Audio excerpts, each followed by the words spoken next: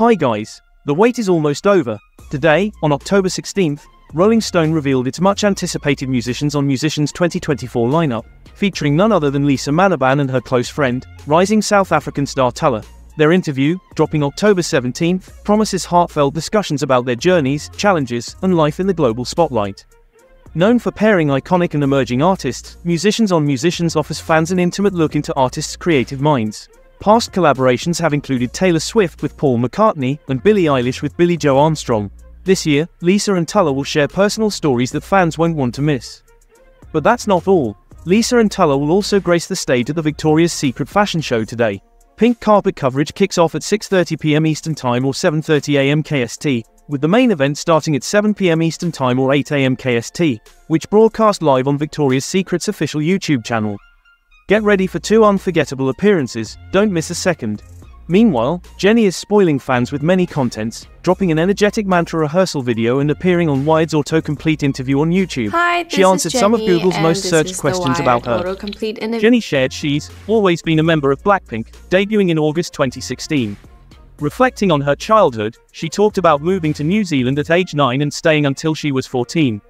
I had a strong accent back then, but it's gone now, which makes me sad. She also revealed a nostalgic love for Marmite and Vegemite with Rosé during their time there. On her solo work, she looked back at her debut with Solo.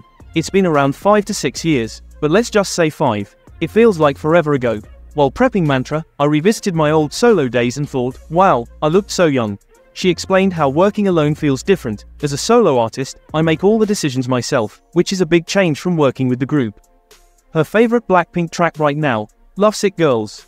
It changes often, but I love the cute, girly vibe of this one, she said, hinting that her upcoming album will feature self-composed songs. Also, she surprised fans by revealing that she writes her own songs and plans to include more rap in her future album. And don't miss this, Jennie is set to appear on Jimmy Kimmel Live, today at 11:35 p.m. Eastern Standard Time or 12:35 p.m. KST. Fans, get ready for more surprises.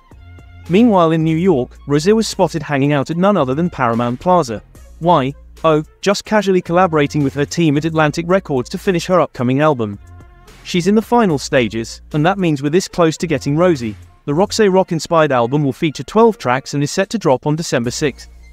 And just when you think it couldn't get any better, Jisoo was also spotted in the Big Apple too. But wait, there's a twist. Turns out the photo making the rounds isn't new. Yep, fans discovered it's a throwback. Jisoo was serving pure natural beauty with her bare face, leaving us all stunned, and probably questioning our skincare routines. She looked different, in the best way possible. Make sure you stay tuned for more updates, and see you in the next video. Bye bye.